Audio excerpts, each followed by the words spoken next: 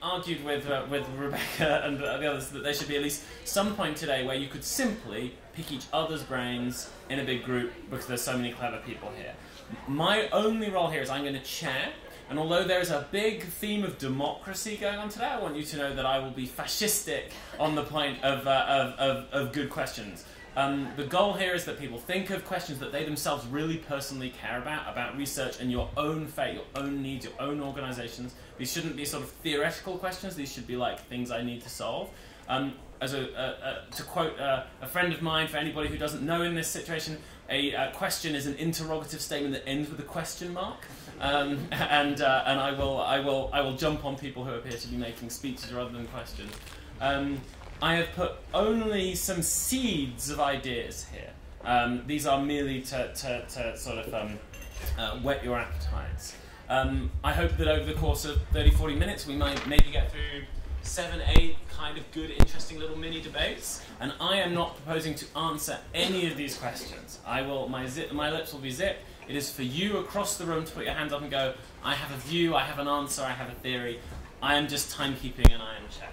So, would anyone like to begin with any question? I see one immediately at the back. Gemma, do you want to give that to Fran? I have a question. Do you want to do an intro as well? Sure. Just Fran Perrin, I'm the founder and director of the Indigo Trust, and we fund lots of civic tech projects. My question is about marketing and impact. We see lots of civic tech projects fail, not because they weren't good, but because no one knew they existed. For anyone running a project, what's the problem in applying for marketing budget? Is it that you think funders won't give you the money, or you don't think it's your responsibility to market? And how can we look at that from a research perspective? So, the cue now is for anyone who would like go and answer it. So, and please just give a one-word intro when you're saying who you are. Thank you for the question. Eric Barrett from Jumpstart, Georgia, Georgia the country. That's a great question. Our experience is that when we've requested funds specifically for social media advertising, which seems to be the most effective way of reaching our target audiences, we get turned down. And in addition to that, when we request funds for midterm evaluations of impact in order to augment a project halfway through, that often gets pulled out as unnecessary when we think it's vital. Not to mention including post-project evaluations as well.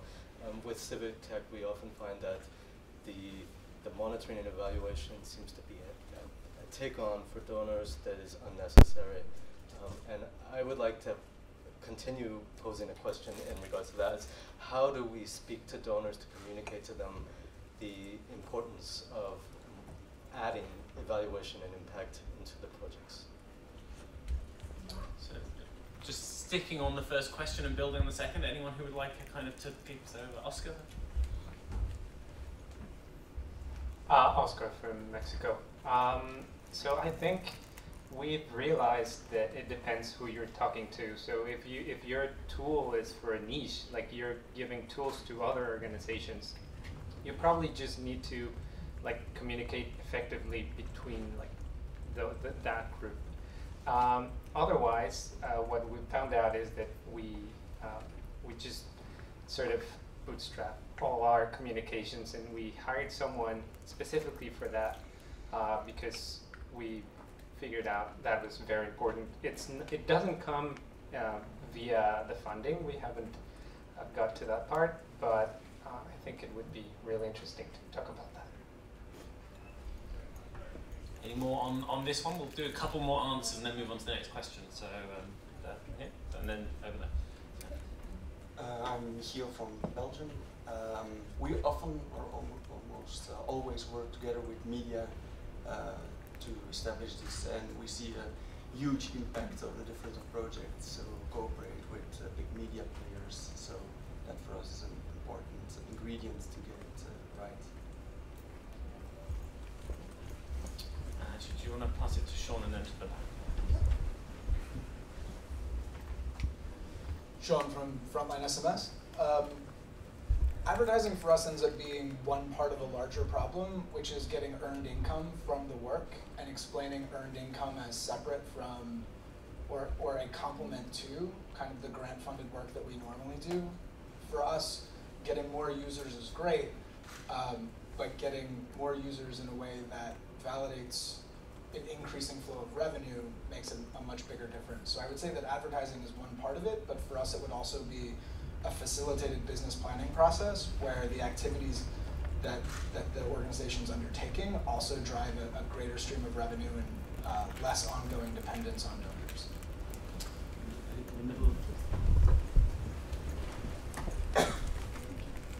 Hi, I'm Anna from Poland. I see 2 points where we sometimes should change our philosophy about promoting our projects. First thing is like we make a lot of work to open data and to give tools to the citizens, and citizens usually are just lazy and they do not use these tools. We also need to show some interesting conclusions, examples, and analyze this data and show just conclusions. And the second is also needs some change of thinking of our donors. It's like we always want to have good results on our website. Like we want traffic on our website, and we don't make work to publish something on media, and we do not count these people who read or who see our publications in media. And this also is because our donors want us to show the traffic on the website, not somewhere other places. I'm going to take my chair's prerogative and ask for a new question on something else. So, Catherine at the back there? I wrote it down, Tom, so I'd be very concise. Just really good. So I've been hearing this morning, and Luke, where's Luke from Australia? Is he in here? Okay, yeah, you highlighted this tension between academic research models and the sort of iterative data-driven model that you saw in use in the GDS. So I just think that's an interesting tension, and so the question is, how do we develop robust methodologies that are both rigorous but also timely and agile and can be implemented into our current work streams instead of running alongside? Academic time scale doesn't work for the kind of work that we do. Any answers? So there was one here and then one over there. I think this is a really great question, and although I certainly don't have most of the answers on this, I think some of it would be making these tools scalable. So even if on an academic timescale, the development of it might be quite long-term, once it's actually implemented in 30 different projects or something, the actual implementation could be very short and work on the timescale of an organization. So if those tools are somewhat standardized, the development process won't be quite so harsh for the actual project. There's someone over there. One answer to your question, Catherine, is that you get Jonathan to do it because he can do anything in SPSS in about 2.5 minutes. Hi, my name's Martin from Brighton, and well, one way is sort of an evaluation sort of framework to look at sort of testing models right from the beginning. And so there's, I think World Bank recently supported a guide on this, a sort of practical guide, which I've got some leaflets about, which is how to integrate this sort of research and evaluation from the beginning. And I think it's the gentleman from Georgia about actually doing that. And if you integrate it into the sort of product development stage, it's more difficult for a funder to say, cut that, because it's sort of integral to the whole initiative. And I think that's sort of a practical technique depending on the openness to the funder about how open they are to sort of M&E. But I think right from the beginning is the critical thing so that it doesn't get cut, so you can do that sort of iterative development. All right, next up is William at the back, but I want to point out the gender balance in the answers is bad, so please. Not for the first time, I apologise for my gender. William Perrin from Indigo Trust and Talk About Local. We developed, and we faced this problem evaluating a series of interventions in community websites for the Carnegie UK Trust, the UK branch of the American Philanthropy Organisation. And one thing I was determined to do was not to try and reduce it just to data.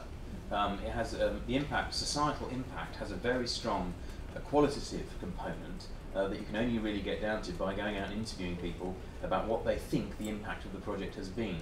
That doesn't always fit with some people's lust for data. But on many of these projects, it's absolutely bonkers just to take a data-driven approach because there isn't enough. You cannot really measure societal impact through data alone, except in very rare circumstances. So we constructed an evaluation framework that was heavily qual and quant for funders that they were very pleased with because they brought the argument these are relatively small projects. Quantitative work is actually quite bogus on sample sizes this small. I'm looking for a hand that doesn't have male pattern balding. Jessica from Zalando. I would like to comment from a practitioner perspective. I think all the academia coming out to us many times don't factor in that they are the list of our priorities. And so if they want us to consider them in our work, then they should also factor us in right from when they're writing. Say, is this a partnership that you'd like to be part of? We want to do this for a number of years so that also we can actually see the return on investment for the time that you're putting in. A lot of times I get university students and I actually turn them down. I usually tell them, if I can't see what your work is going to have, impact is going to have on my work, no, I refuse interviews. Sorry, you and then, do you want to just start talking? Yeah. Just following on from the question earlier about research and development teams, I'm really interested to kind of take that question and target it. If there's anyone here who is a developer who has gone from not doing any research to doing research in their team, I would really love to hear from you. So if there's anyone, join in now, please. I'll take a microphone. My name's Lisa, I work at GDS. I think it's really important that we don't conflate kind of social research with design research. There are different kinds of research, they require different kinds of methodologies. At GDS, the vast majority of the work that we're doing at the moment is design research, so we're working with citizens to try to make services that work better for them. That's really different to measuring impact across a whole population. So you use very different tools. I don't think you can measure impact across a whole population in an agile way, but you can certainly do design research in an agile way.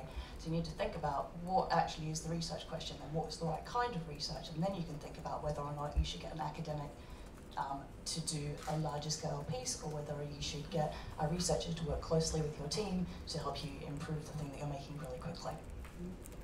Thank you very much. Is there a new question from the room? Looking for a female. No. Like, how about gentleman right at the back? Yes, yes.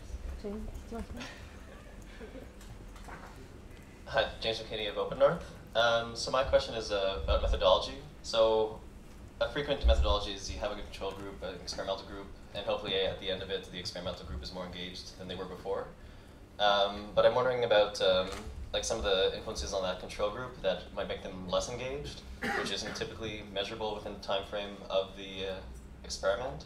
Like Chris Case was mentioning earlier, the influence of money in politics is actively disengaging people. And so the question is about the net impact of our civic tech. If more people are becoming disengaged than we're capable of re-engaging through tools, well, shouldn't we be measuring the net and not just the incremental difference on our experimental groups? Is there a question? Yeah, like how might you design that into your methodology? Oh, a methodology question. Any answer? Shelley! So, there could be problems with the control. There could be problems with the control group. I see the issue that you're raising. I think the point is to measure your experimental group at multiple points in time and to also assess that to see if they are changing, because your control group may be influenced by other factors, but your experimental group should be affected by the technology that they are being exposed to. Does that answer your question? Yeah, partly. I sense that many people were flummoxed by the question, so I might move on to the onto a new one. Next hand, us. Thank you. I have a quiet voice, my name's Mike. So I just wanted to pick up on the engagement side, if I understood that bit right, because I think in a way it sort of reads back to what I wondered about the conference as I was preparing to do the talk this morning, which is our definitions around civic and engagement and participation. And this came up in the session in the other room. And I wondered, you know, sort of off the back of your question, to ask another question, which is really, what are people understanding and conceptualizing, defining civic as being? So I think it's interesting to say people aren't participating, and you know, are we looking at sort of trying to get them to participate using tools? Yeah, that's one way of looking at it. But the second way of looking at it might be, you know, are we going to the right places to where people are trying to engage and express themselves as citizens? So, you know, other aspects that might be more constructive in some ways, like volunteering, participating in civic life in other ways. So I wondered, yeah, it's a question about definition. What do other people define civic as? Any strong views? Room full of civic technologists with no views on the meaning of civic. This is a bombshell. Well, I'll say that what I think we put too much focus on, or is often implicit in the way we talk about this work, is that civic equals voting, and that is the most important or the most central act. And if people aren't voting, they're somehow not civically engaged. And I think that's a real failing of the research. I bet if you looked at the indicators in all of Shelley's studies, one of the major ones that we're looking at is, you know, going up or down is voting. And it's maybe necessary but insufficient, particularly, you know, in how do we judge this work in non-democracies? Do we just ignore non-democracies altogether when it comes to civic participation? So that isn't an answer, but it's what it isn't. Brett? Just to come back to this point, in other contexts such as Latin America, Asia, Africa, civic technology is not about voting. I mean, it's mostly about engagement with public services. It's mostly about engagement with other kind of actors rather than politicians. So I think that I just quickly coming back to this, because if the usual definition in American context of civic tech is voting, then I think we should kind of make the point to broaden this definition to other kind of interactions with the state or with the government or so on. Any more views on that, or any totally? Is that? Do you want to come? Can I respond on it? Just because so. Hello, room of civic people. I feel a bit cheated. I want some more definitions, but my tentative sort of thoughts on it are that it's, to me, involvement of people in the decisions that affect their lives, and those decisions are sort of related to an institution. Sometimes that's government. Sometimes you express it through voting. That happens once every 4 or 5 years if you're lucky enough to live in a democracy. So maybe we ought to be looking at other ways that people express themselves and trying to sort of define this a bit better. So. Whoa, suddenly loads of things here. Hi, I think just based on that definition, one thing we've started observing, at least in Kenya, is when that element of how it affects your life as related to an institution then is reduced to a personal thing. We're like, well, I can't think of this huge number that is about taxes that are being misappropriated or whatever. So it comes back down to self-preservation. So is that, and I think it goes back to what someone raised earlier about opting out altogether. Because in the grander scheme of it being about institutions, that metric becomes problematic. Or when just people want to beam their thoughts, but not be tied down to saying this is in reference to trying to get an institution to be held accountable. The disillusionment that plays in that, especially from the citizen side, is really interesting. And I think it's partly why there isn't a standardized definition, because it's very contextual and it rolls with different events and different moods, I guess. Yeah, at least from my observation. Do you want to just start talking? Okay, I'll read it because it's a definition. So, digital citizen engagement is defined as the use of new media, digital information and communication technologies to create or enhance the communication channels that facilitate the interaction between citizens and governments or the private sector. I think the private sector is an important addition to civic engagement. I dare to venture here that the definition that is going to stick is actually one that will be made by people in this room who do good work. that's the way that we learn to use words, and so we can't resolve this now, but I'll have like a couple more, and then definitely a new question. So James, and then a very enthusiastic question. So the definition kind of runs counter to the previous comment about whether opting out should be tools that help people opt out of a political system should be considered as part of civic tech. Because right now most civic tech tools are about allowing people, giving people more information about the current system they're living in, allowing them to engage with that system better. But if, say, like nextdoor.com helps people engage with their neighbors more, so instead of relying on their government doing things better for them, maybe they just set up these like local communities to help each other. But is Nextdoor considered civic tech if the definition is about empowering people to affect institutions? And then Chris, and then I do feel we should move on because this is an endless conversation. Absolutely. But so just to say that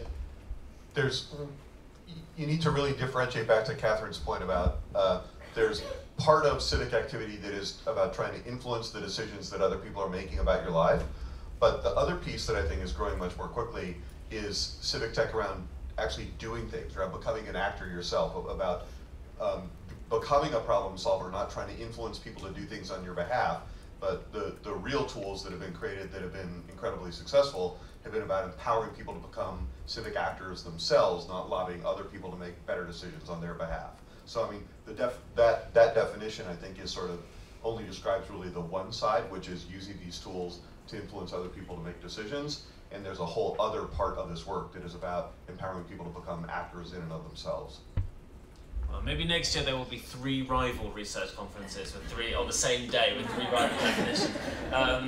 So a different question from somebody. So there you go. Hi, I'm Gail Ramster. I'm a design researcher at the Royal College of Art, and we recently did a project where we used a community mapping platform to engage people in local issues, and found that, well, what we found was that it didn't really work as an alternative to traditional engagement methods, but needed to be part of a wider engagement process, so still using meetings and face-to-face conversations and workshops. So I wondered whether people have examples of how other civic tech has been integrated into more traditional community engagement processes.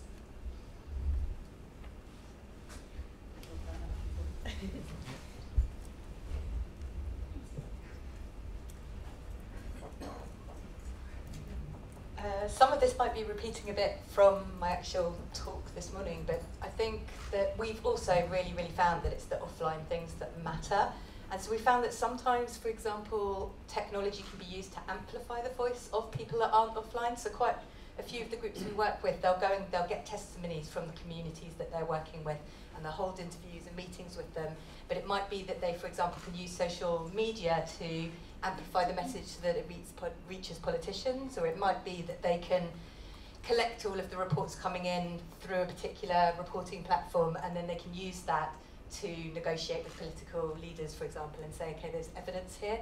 And I completely agree with you. I think we found again and again that it's the offline things that matter, but it's actually the tech that's kind of amplifying the message and enabling information to be exchanged at a lower cost and faster and a greater scale, but that it is really this offline work that matters. And often that's individual relationships, which is quite hard to quantify, but often it is kind of, they've met somebody in government that is interested in this work and is willing to talk to them about things. And again, I think it's about showing government how you can actually benefit them, or it might be government, it might be others, but sometimes saying, look, we found out that through using this platform, actually one of your subcontractors isn't working too well, and you can now go to them. Or, you know, we can actually see that citizens are interested in this, what are you going to do about it? So it's often kind of finding what's interesting for them. Hey, just an example I was doing that yesterday about Ed from the Non-Net Trust, one of the projects we supported. It's called Sticky World. Okay. So yeah, I think it's interesting. They're trying to, one of the ways they're trying to use their platform is as part of the planning process for local authorities. And I came away thinking, actually, I'm not sure the incentive is currently strong enough from the institution, from the local authority side. They have to give some consultation, but they're not really held to account enough, from my point of view, to the quality of that. So yes, Sticky World can help them do that kind of consultation better, but not enough of them are made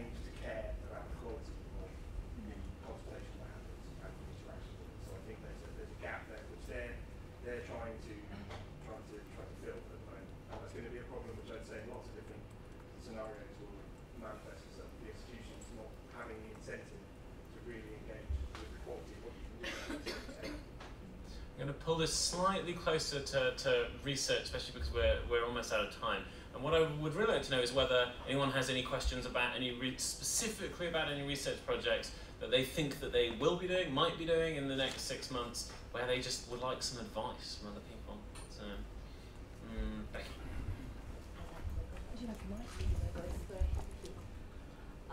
Hello, my name is Becky Hogg. I am producing a piece of research that I hope to publish in October. It's not a piece of academic research, I would call it grey literature. And I'm interested in talking to anyone who has a story to tell about the impact at scale of open government data. Please find me if you don't know me directly. Thank you. All right, that doesn't need a long answer. So there were some more hands over here. Sorry, Hello. I'm Simon Lindgren. I'm a professor of sociology. Do research on digital activism and things like that. And I think it's really inspiring to hear the talks this morning because they were about the need for knowledge about the actual impact of such initiatives. And I say from the perspective of internet research, there's a huge gap between the real world and the theories that guess it's going to be awesome or it's going to be a catastrophe with these technologies. So basically to make this into a question, I would say also with Shelley's talk, I think it shows that the shortcomings of those studies have to do with the fact that there's a gap between what actually happens and the researchers doing this guesswork. So in my research group, we tried to bridge this actually. So I saw your little buffet of questions there. Would anyone like to, if anyone would like to partner on doing studies, we're actually looking for cases to follow and to study. So you can look up my research group, my publications and so on, and I'd be happy to do discussions as well. So to make this into a question, do people feel from the perspective of civic technology projects that this gap exists as well?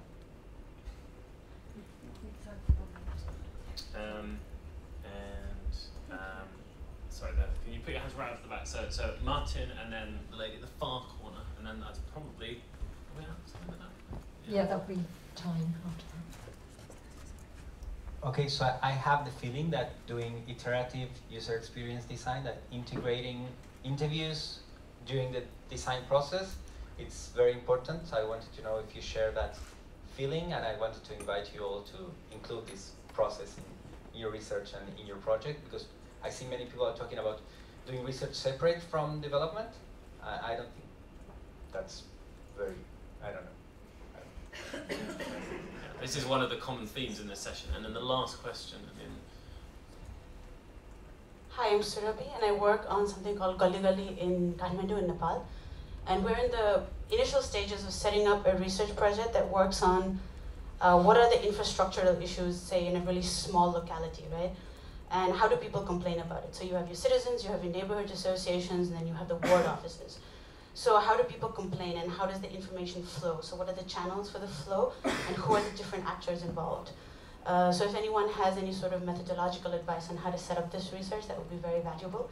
And then the next step we want to add to that is, once you know what those networks already are, where can something like crowdsourcing or civic tech or any other sort of digital, non-digital technology help that process? So I suppose there's two pieces to it, and any advice on any of those pieces would be appreciated.